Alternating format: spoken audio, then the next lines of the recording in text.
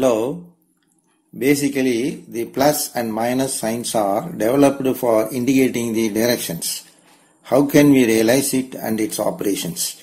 This video clears with explanations. Consider plus, positive, is in gain direction, and minus, negative, is in loss direction. Adding gain means adding two positive values results in positive, which indicates we are in gain direction. Adding losses means adding negative values results in negative, which indicates we are in loss direction. Adding gain and loss values results gain means gain is higher than loss, therefore we are in gain direction, that is positive.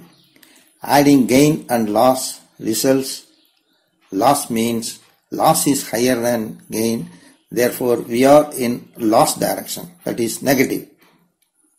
When moving in positive direction, cross with negative means reverse the direction resulting is negative.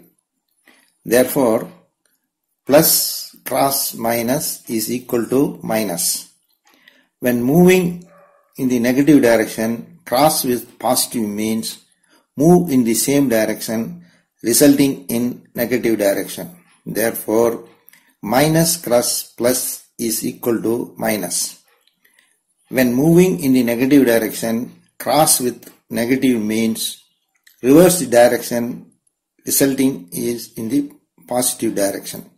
Therefore, minus cross minus is equal to plus.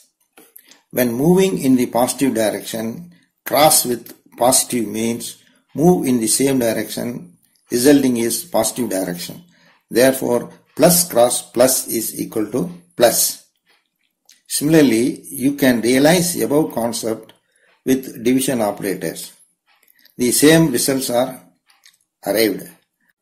As an example, minus 6 divided by 3 means 1/3 on loss 6.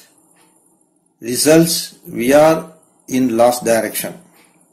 6 divided by minus 3 means 1/3 of loss on gain 6.